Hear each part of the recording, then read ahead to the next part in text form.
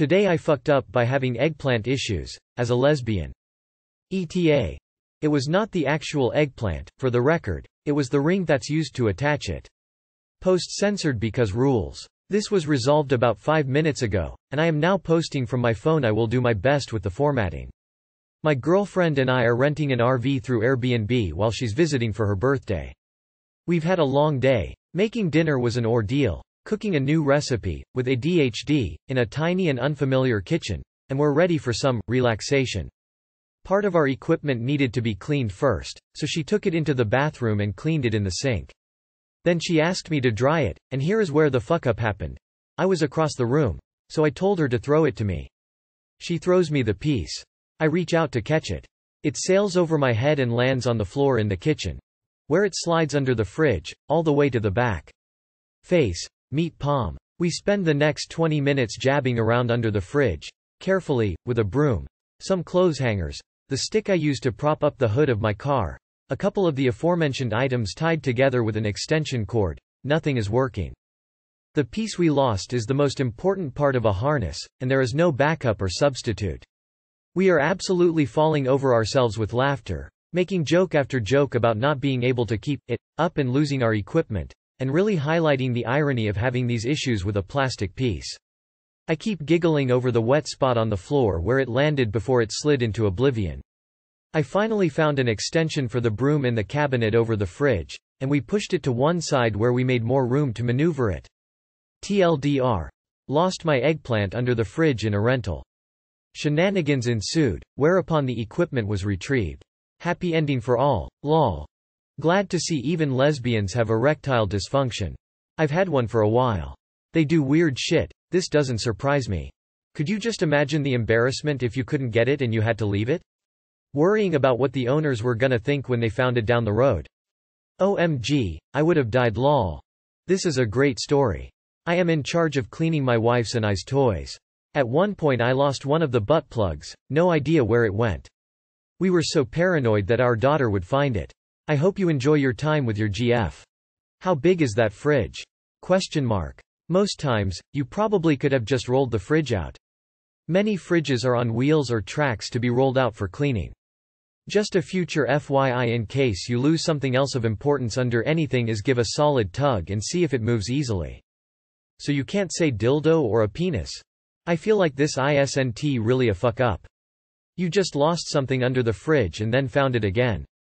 Today I fucked up by ending my younger brother's first relationship. I, 21F, accidentally ruined my brother's relationship yesterday and I feel awful.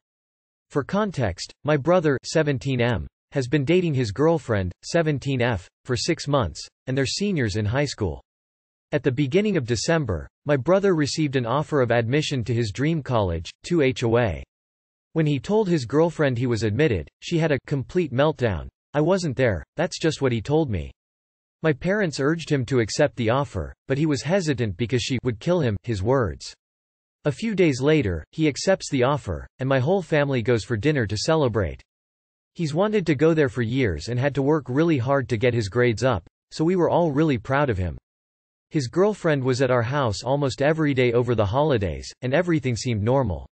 She's never been particularly friendly to my parents or I, probably just shy. But we always make an effort to hang out with her. Yesterday, the two of them asked me to drive them somewhere because neither of them have their driver's licenses. While I was driving them, I mentioned to my brother that he should get his license before he goes away to college. Otherwise he will be out of practice and it will be harder to pass, because he won't have access to a car in college. He quietly agreed, and then I followed up by saying that driving in the city he's moving to is much busier than driving in our small town, my worst offense. I could feel the tension in the car, but I wasn't sure what was wrong. When I came back to pick them up later, they were silent the entire ride home. After dropping her off, I asked my brother if everything was okay, and he freaked out at me. He told me everything was my fault, and he'd be lucky if she ever spoke to him again. Apparently he hadn't told her he accepted the offer yet because he knew she was going to be mad. He had told my parents that she knew, because my parents felt strongly about not allowing her to be controlling, and he didn't want to deal with nagging anymore, and I'm close with my mom, so that's the last I'd heard. I know that sounds like an excuse, but I never would have said what I said if I knew it was a secret. I knew she wanted him to stay home for college, because they got in a fight in front of me in the summer when he mentioned applying. If I had just connected the dots and kept my mouth shut, my brother wouldn't hate me and I wouldn't have ruined his first relationship. I'm not sure how to apologize. The two of us were very close before this, and now he won't even look at me. I really fcked up. Too long did not read. My brother was keeping his college decision a secret from his girlfriend and I spilled the beans, which caused the break-up, and now he hates me. You did good. Your brother just dodged a bullet there. He will realize it eventually. Real talk. You did God's work with that fuck up. If she's that controlling that she won't let him better himself, he's better off not with her. That's not an excuse. That's a valid reason for saying a thing. Your brother fucked up. You did not. This was a terrible relationship that was doomed. The worst thing that could have happened was, he might have skipped out on the college to stay with her, and that would have been horrible. I'm slightly concerned that he's lying to people about this stuff. Not to cast aspersions on him, but have you double-checked that he's accepting and filling out forms and whatever? I would hate for you to find out in a couple of months that he let some deadlines lapse so that, oops, guess I'll have to stay here and go to college in the hometown and stay with the girlfriend. If you can do so politely and without prying, might not be the worst idea to double-check. He'll get over it for sure, but for now just let him be. It was an honest mistake and definitely sounds like something that had happened to me. You saved your brother, he just isn't old enough to realize it yet. Just wait a few months to make sure his ex isn't pregnant. Gonna sound super dramatic, but consider this divine intervention. He's gonna thank you and your parents for this someday. The little twat doesn't want him to move 2 whole hours away to go to college? You know why? She wants to trap him and she has a fear of missing out. It never crossed her mind to come up with a plan so she could also attend college. Her thought was just to keep him from getting ahead without her. You did him a favor. Seriously, they are 17. That is so ridiculous she wants to control him like that, so it sounds like it's for the best. Be honest though, you said that on purpose when she was around, didn't you? Today I fucked up by ordering pizza to my girlfriend. So my girlfriend set into her periods yesterday and I thought let me do something good for her. We are in a long distance so I couldn't just go there and do something, so I thought let me order some pizza and a cupcake and give her a nice surprise. Pretty safe and good idea, right? But hold by beer folks. Now my girlfriend is frugal with money, in a very sensible way. She is a studio potter and ceramic artist, started in 2018, so she's not earning much right now. Struggle of rising artists, you know. Never have asked any expensive gifts from me, no stupid extra expense.